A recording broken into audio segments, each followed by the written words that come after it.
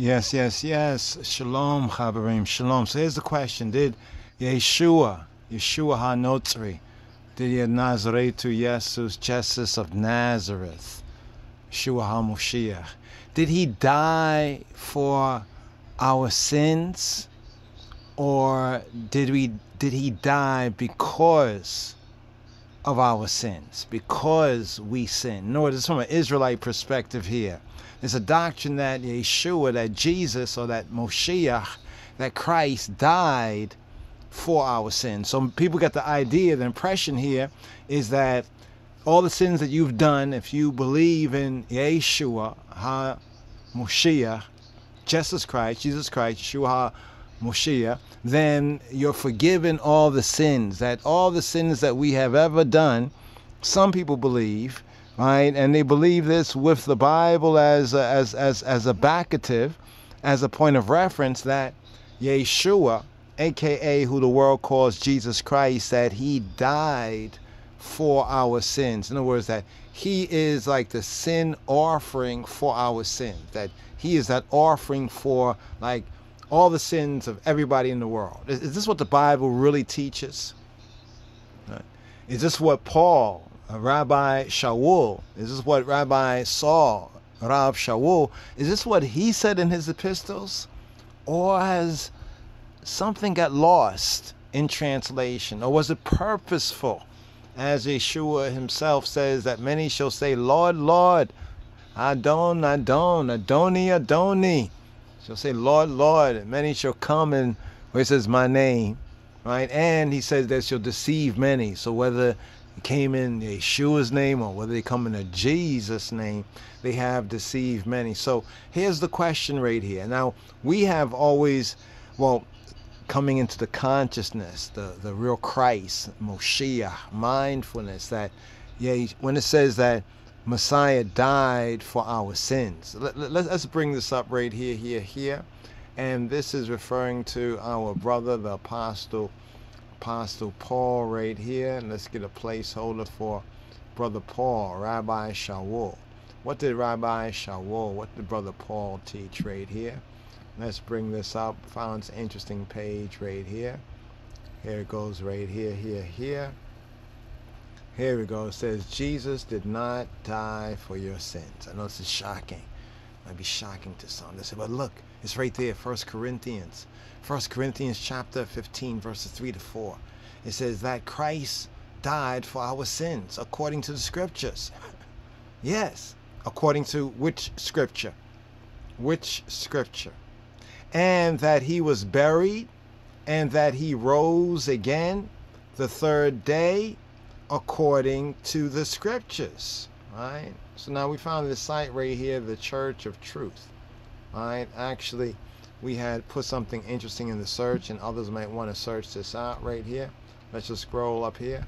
Bible verse: no one can die for your sins. They can die because of your sins. In other words, if I wanted to murder somebody, I thought long and hard to murder somebody, right? And then I was able to murder that person. Would that person have died because of my sin? I would say yes, because murder is a sin. According to the scripture, murder is a sin. So they died, right, because of my sin, because of me being a murderer. That person, innocent as they can be, died because I was a murderer. Do you understand the mashal, the misale, the mashal, the parable right here? All right, so no one can die for another man's sin. For. See, there's a difference between for and because of, right? For and because of. So most of the verses there is kind of gravitating around the same verses, or they might be pointing to some other verses. What does the Bible say about the soul? The soul that sins shall die. Right? Now, notice the example I just gave. The example I gave is of a murderer, right? A murderer, somebody hating somebody and seeking to kill that person that they hate. Now, that person they hate has done nothing against them, but they just hate that person. All right. So that person who hates that person eventually kills another person. They kill the person they hate. Right. Now the victim, the one who was killed, they died. Right. They were murdered. They died, and they were murdered, and they died. Right. Or they died and they were murdered. No, they were murdered and they died. Right. And now the murderer, right, killed them. Now the person who was the victim, they died, right? They died because someone murdered them. Okay, they died because of, and is murder a sin? Is murder a sin? This is basic logic. Is murder, if we deduce based on the scriptures, based on the Bible, that murder is a sin, right? That murder is a sin. All right. We're not saying killing as the King James mistranslation right there. It says, thou shalt not murder. Do not murder. All right. So the victim of the murderation, right, they died because of someone else's sin. Not for someone else's sin, but because of someone else's sin. So there it is. 1 Corinthians chapter 15, verses 3 to 4. That Christ died for our sins. Or is it that Christ, Moshiach, he died because of our sins? From a Yehudi, from an Israelite, even we, the black Jews of the line of the tribe of Judah, from that perspective right there, Moshiach, the Messiah, died, right, because of the sins, the fuckery, the uckery, the chatiyat of the Yehudi, of the Yehudim, right? Especially those Yehudim that did not Amen, those who did not Amen and credit in him, those who discredit him, those who did not admit that Yeshua HaMoshiach, speaking of like the Pharisees, the scribes, the religious authorities, we could say the Hebrew and the Jewish church leaders of that first century time. Yes, Moshiach, he died and he was put to death because of their lack. Sin, chatiyat, in the language, chatiyat from cheta, means to lack, to miss the mark, to fall short. So Moshiach died for our sins. You see how this is translated there? For our. You see what it says? For our. Now, why did Rabbi Shaul, the Apostle Paul, why did he say this like this? All right. There it is. The single sentence that was penned by Rabbi Shaul, a.k.a. the apostle to the Gentiles, our brother Apollos, around, some say, 55 A.D. And that is the rationale behind the most fundamental tenet, right, of nowadays, of latter-day Christianity, Christina. Latter-day Christianity, the most fundamental tenet of Christianity, and I would dare say of counterfeit Christianity. Remember, Moshiach, Yeshua, already warns us. He said that many shall come in his name. So whose name? They come in Jesus' name and say they are Christ. They say they are Christian. But the followers of Moshiach, according to the scripture, even the New Testament scripture, they were Nazarene. Right? They were Nazarene, not Nazarites. It's a different word in the Hebrew. They were Nazarene. So here, the most fundamental tenet, this single sentence here, 1 Corinthians chapter 15, 3 to 4, is where we find that Christ, that the anointed, that Moshiach, the Messiah, died for our sins. Now, underline that word our. You see, because we have to now touch on Paul. That's all we say with Rabbi Shaul. We call him Rabbi Saul. He even points that out within the New Testament, the epistle. No one else, nowhere else, is there any support for this assertion. Can you find it? All right. Take a moment, pause the video, look it up. Is there any other place in the scripture for this assertion? And this assertion, right, is attributable to our Hebrew, our Jewish brother right here, to Rabbi Shaul, aka Paulos. Paulos, the Apostle Paul. So here. So here, let's note this here. 1 Corinthians 15:3. Here, going back to the classic, the KJV right here. It says, for I delivered, this is Paul here in 1 Corinthians saying, for I delivered to you, first of all, that which I also received. So Paul here, Rabbi Shaul, right, how we Yehudi refer to him, Rabbi Shaul, aka Paulos, right? He says, for I delivered to you, first of all, that which I also received. So Paul is saying right here that what he's delivering is basically what he received. He's saying he's delivering to others that which he says right here, for I delivered to you first of all, firstly and foremostly.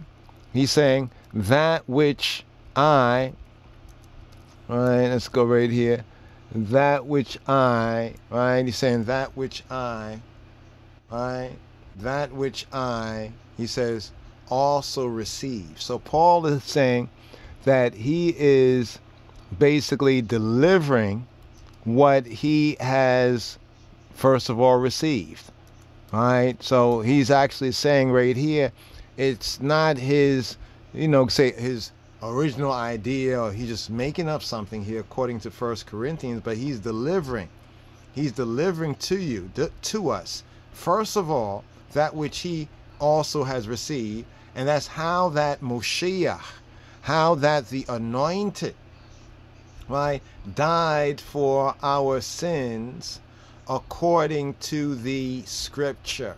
Now here's the question we're going to ask. What scripture? What scripture? All right, it says according to the scripture. So the question here is what scripture? Now, in the New Testament time, the scripture is the Torah, is the Tanakh, what they call the Tanakh, the Torah, the Nabim, and the Ketubim, right? In the words, the Torah, the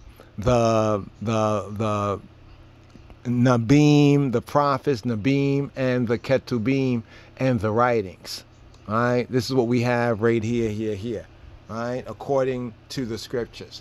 But a question we have to ask, perhaps, is there another scripture?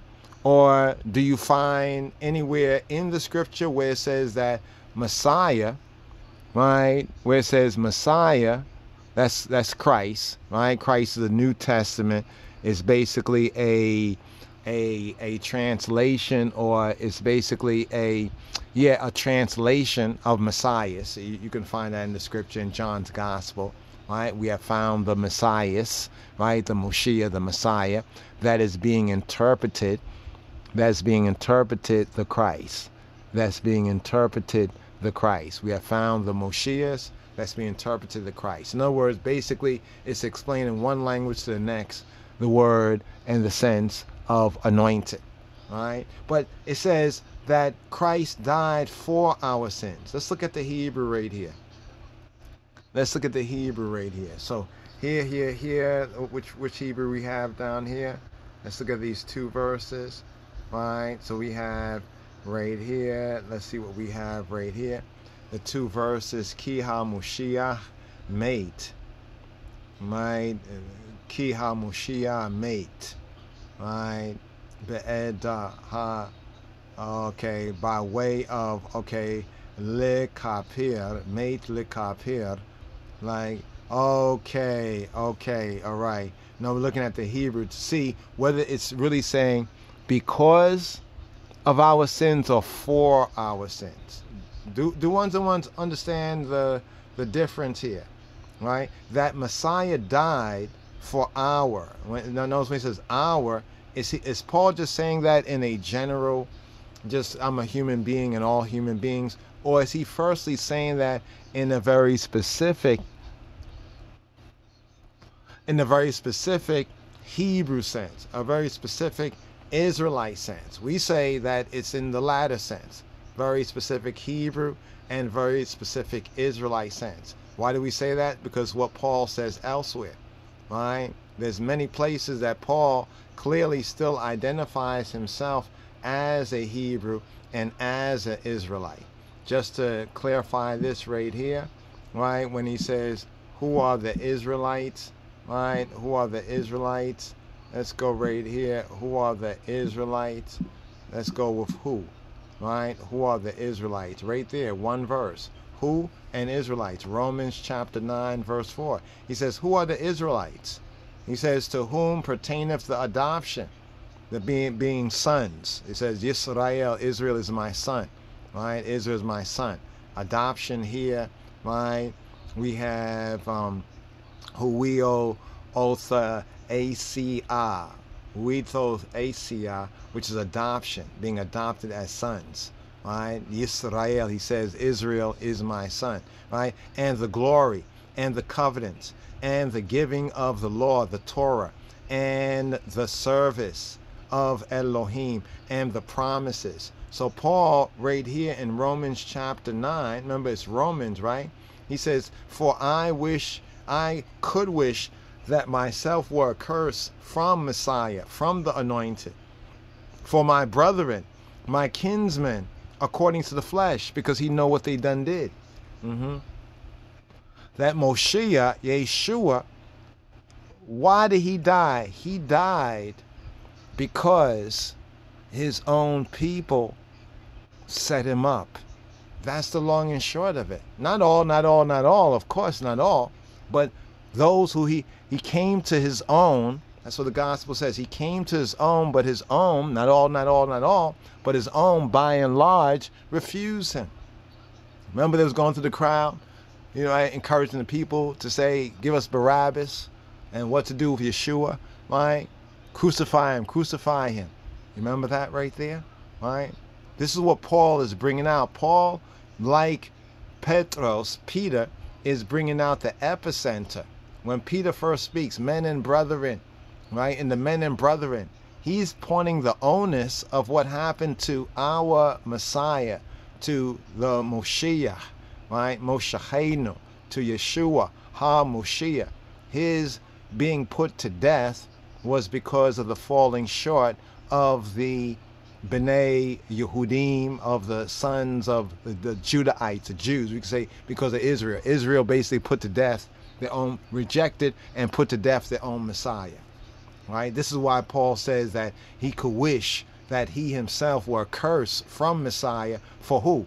For my brethren, because of my brethren, because of my kinsmen, according to the flesh. According to the flesh. A significant verse. Remember, he's in Rome, right? And there's a very distinct difference between the Yehudi, the Yehudim, right, and the Romans. It's the same difference even in these latter days and time between the black and the white. That same racial difference, and that same racial difference ain't nothing new under the sun, existed then. This is why Paul says he wished he could be accursed, right? For his who? For his brethren, a curse from Moshiach, for his brethren and his kinsmen according to the flesh, according to the fleshy. This is why Paul says these things that he says that most of the other so-called Christians or believers, they avoid. When he says, well, who are the who? He said, who are the Israelites, right? So he says, my brethren, my kinsmen, according to the flesh, are the ones who are the Israelites, right? So Moshiach died because of our sins, because of the sin of the Israelites, to whom pertaineth the adoption. Yes, the Romans were the hand of it, but he was betrayed into the hands of the Romans by who? By his own people, by our own people. And the glory and the covenants and the giving of HaTorah and the service, the Abodah of Elohim and the promises. He said, whose, saying like belonging to who? To the Israelites. Whose are the patriarchs, the fathers, and of whom, as concerning the flesh, concerning the what? The flesh, Moshiach came. Messiah came in the flesh. Notice how he uses flesh here in verse 5 and how he uses flesh here in verse 3, where he says that he could wish that he himself were accursed from Moshiach, the Messiah.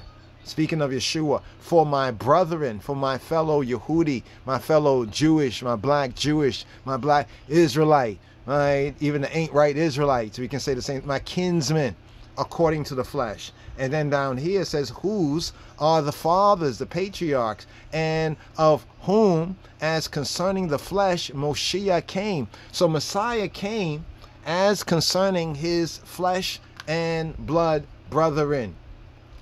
Right? His flesh and blood brethren.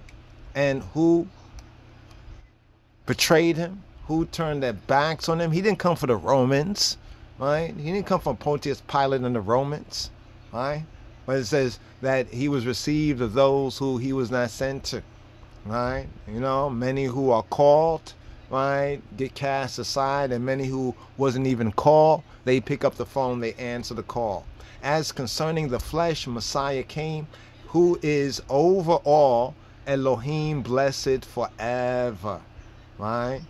Right? And then he goes on to say, not as though the word of Elohim had taken none effect, for they are not all Yisrael who are of Israel. They're all not, they are fleshy Israel, but they're not Israel according to the Spirit. See, the real Nazarenes and the Talmudim, the real followers of Yeshua HaNotzri, they were the real Israelites. Both Israelites in blood according to the flesh and Israelites according to the Spirit. But Paul, now discerning that, he says, for they are not all Israel, right, who are of Israel. So remember, they're not all are truly Israel who are of Israel. And ain't nothing new under the sun. Right? And then he goes down further.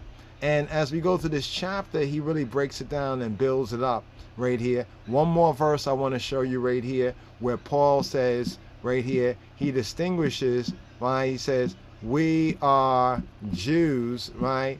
We are Jews by nature, right? Some people say, you know, naughty by nature, right? But Paul says something right here when he talks about Jew and Gentile. Paul says something very interesting here. He says right here, he says, it says right here, it says Jews by nature. Where's that verse? Jews by, okay, let's put nature right there. Let's put nature right there so we can just get through this right here. Boom, Galatians 2:15. Must have overlooked it, right? But here, Galatians 2:15, it says, we who are Yehudim by nature, and are not sinners, not uckers of the Gentiles. See, they are sinners, and we have our sin, but our sin as Yehudi, as Jews and as Israelites, is different than the general sin and sinners of the Gentiles. Paul clearly is saying that we are Yehudim by nature, right, and not sinners of the Gentiles. So there again, Paul is making a very interesting distinction. This is why he says that to the Gentiles he magnify his office. He magnify his office. So once again, right here, brothers and sisters and brothers, let's ask this question. Did Yeshua die for our sins? Well, it all depends on, well, who are we speaking about, right? Who are we speaking about? Right? One would say, well, first to the Jew and then the Gentile. Well, yeah, that's why it's first to the Yehudi and then the Gentiles. See, the Gentiles nowadays, they figure, well, we already tried bringing it to the Jew. Forget about the Jew and the Israelite. Now it's all for the Gentiles. That is the counterfeit doctrine. That is the Antichrist teaching.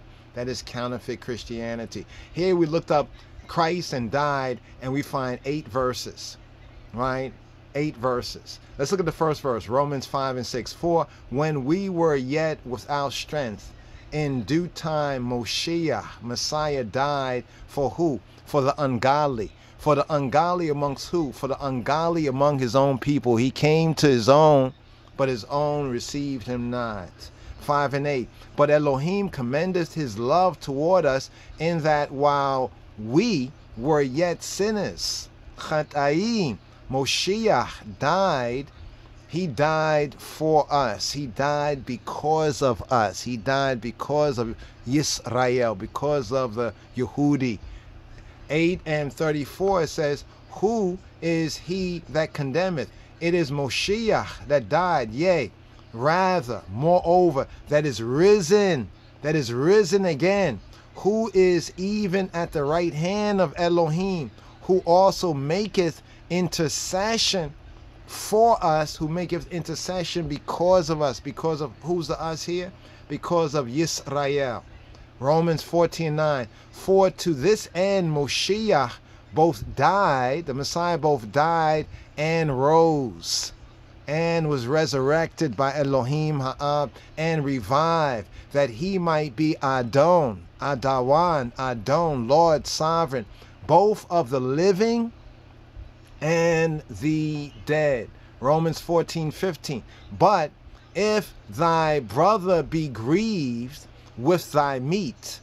In other words, even here in what Paul's teaching is showing even the distinction between some of us as Yehudim and as Rastafari Yehudi and as Rastafari Jews who are not with the debtors, not with the flesh, the fleshy, the debtors, the flesh. So Paul is showing here that even in the first century time, there was this distinction. Even in that time, there were those who were vegan, Yehudi, Jews who were vegan. We can say vegetarian, even like I and I as Rastafari, who abstain from the flesh, from the debtors, and return to what Elohim intended in the beginning. So Paul is saying here, but if thy brother, Achika, be grieved with thy meat, the fact that you eat flesh, you eat debtors, now walkest thou not charitably, you're not walking in love and righteousness.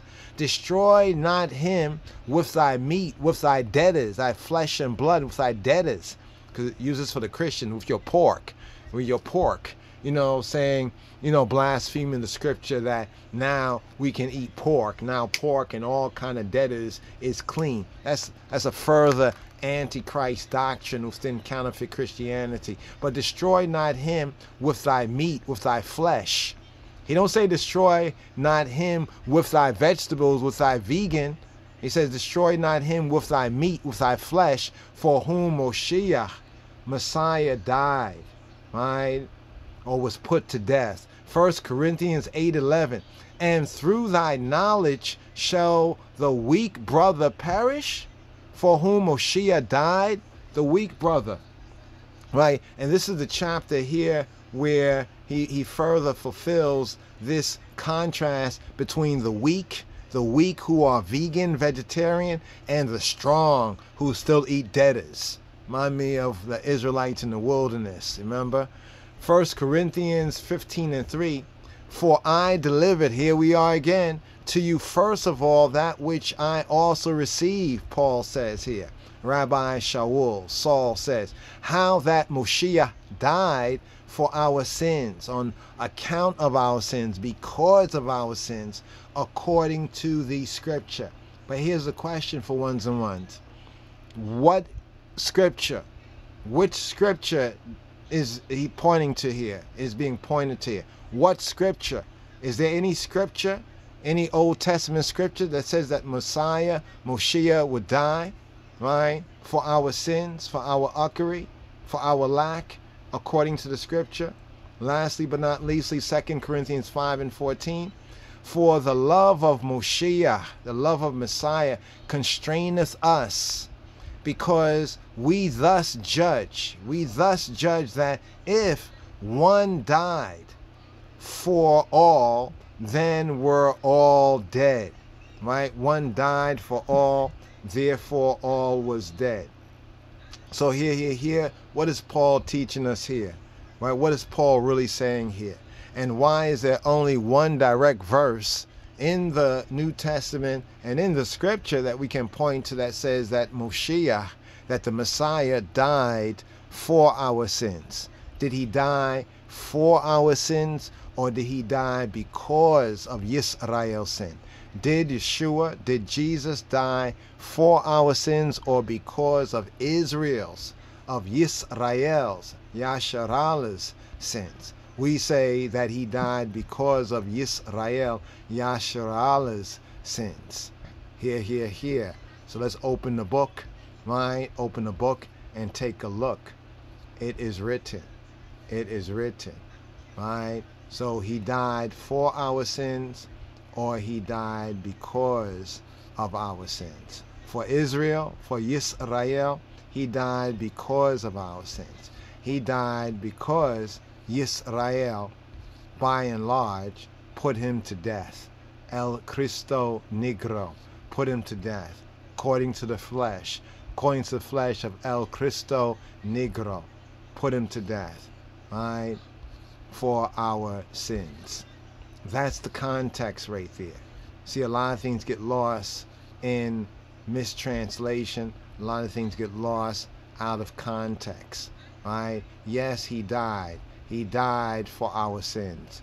Not for every single sin that we did. No, he died for the sin of Israel, was putting to death their Moshiach, their Messiah, turning their back on their Moshiach, their Messiah. Interesting, we're showing you these iconographies, right? And you see how the other churches, the European churches, we can show you right here where they have no problem showing him in his true humanity. But those people who he came for, right, you know, still reject that, right, and prefer the counterfeit, Kaiser, Khazar, Borgia instead. A little bit more on this right here, brothers and sisters and brothers. We'll pick up this a little bit more right here and get into a little more of this particular article right here, right? John 3:16 claims that you will have everlasting eternal life if you believe, if you credit in him. But there is no requirement in John 3:16 to believe, to credit that Yeshua died for our sins.